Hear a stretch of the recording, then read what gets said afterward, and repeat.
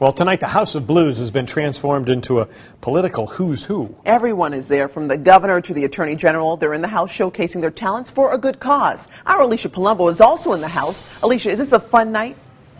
It totally was, LaToya and John. They sang, they danced, they acted. Frankly, I didn't know many of these politicians and local celebrities had it in them.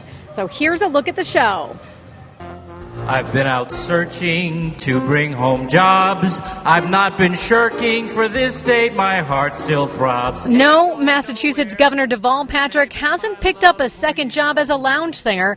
He's just one of the many politicians and local celebrities who entertained the crowd at this year's Band in Boston show. Mikey, my boy! Oh, my brother!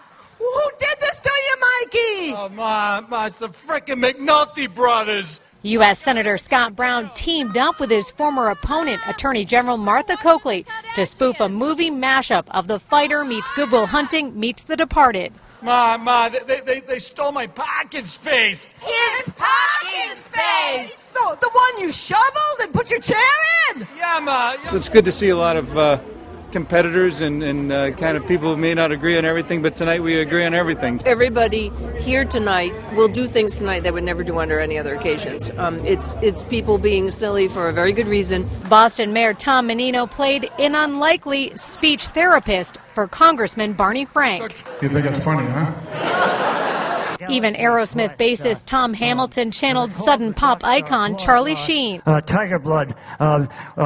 Winning. Duh, winning. My heart is pounding a lot harder right now than it is sometimes when I go on stage. All the improbable actors on the House of Blues stage were a little nervous, but they're all up there for a good cause, raising money for the group Urban Improv to try to prevent youth violence. It's totally humiliating, but everybody is a great sport about it. Massachusetts ain't going nowhere. I'm saving my love for you.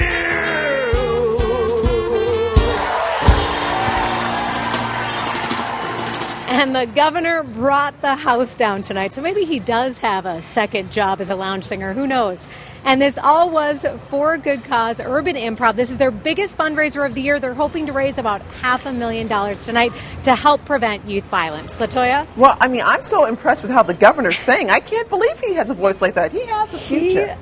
Yeah, he does. He may. He was so nervous beforehand, as were many of these politicians, local celebrities. This is something that they've either never done before or maybe just do once a year, and they had a